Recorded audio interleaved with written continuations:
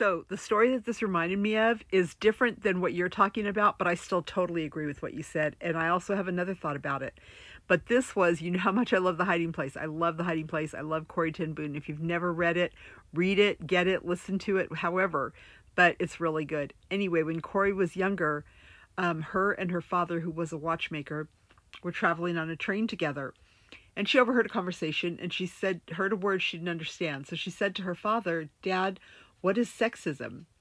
And he looked at her in thought, and he didn't answer her. Instead, he got up and he pulled his suitcase down and he set it on the floor. And he said, "Corrie, can you carry this suitcase off the train for me?" Well, she tried. She pulled and she tugged and she tried with everything in her. She couldn't lift the suitcase. It was full of watch parts and stuff for his business. And she said, "Dad, I can't. It's too heavy." And he said, "Yes, it is. And it would be a poor father who would ask you to carry that for me." And it's the same thing with information sometimes, Corrie. You are not ready to carry the burden of that information. And someday you will. Someday you will know what it is, but it's not for you to know today. And I think that, he's saying a poor father would expect you to carry this information. It's too much for you. And what he's doing is protecting her. He's not trying to control or manipulate her by not telling her the terrible things about sexism. He's trying to protect her because she's young and she doesn't need to carry that burden.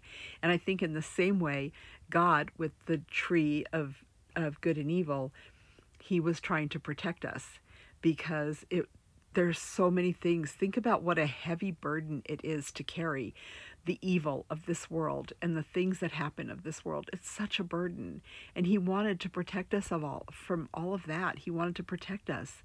And so he did not want us to have the burden of all of that knowledge. It wasn't manipulation. It wasn't control. If he wanted to have control over us, we wouldn't have free will.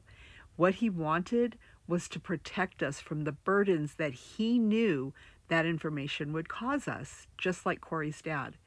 And so for me, when I read that story, what I think of is God trying to protect us from the burdens of knowing about all the evil.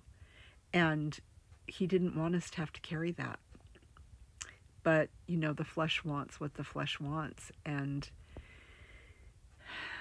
the enemy he's a trickster, and he knows how to manipulate. And so please don't get it twisted and think that God is the one that is manipulating, because he's not. He is a good father who was trying to protect us and keep us from carrying that heavy, heavy burden that we carry now. Anyway, always love listening to you talk about this kind of stuff. It's super inspiring, and I hope you keep on making these kinds of videos. Love you.